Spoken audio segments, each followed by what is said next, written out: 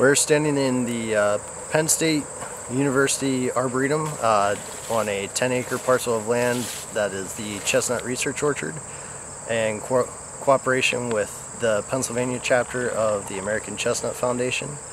This was started in 2001 with a memorandum between the university and the National Foundation, where we began to continue the research of the national organization, planting fifth-generation chestnut trees that we hope will exhibit American character as well as Chinese chestnut levels of blight resistance, in an effort to restore the American chestnut to the forests of Pennsylvania and its native range up and down the eastern mid-Atlantic.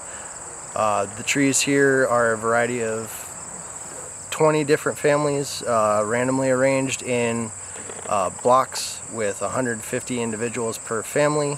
That's replicated 9 times, and within each replication we are testing individuals after 4 or 5 years for blight resistance, American character, as well as numerous other factors, and we use that to determine what individuals to retain and what individuals to cull out of our program, i.e. cut down and remove.